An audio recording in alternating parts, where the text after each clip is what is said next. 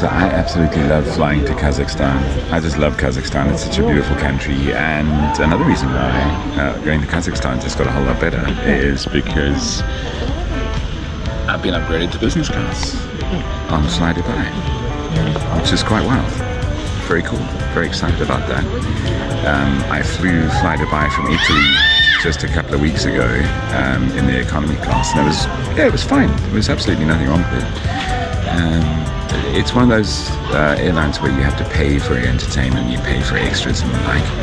But now I get to see what business class is like. It's very exciting. So one of the clever things that they do with FlyDubai on this flight, I don't know if they do it on other flights, but they board economy passengers first. Which, if you think about it, economy passengers generally sit further back on the plane, which is generally me. So this is an upgrade that I wasn't expecting. And yeah, it makes sense. Yeah, board from the back of the plane. That way it's not as much pushing and shoving.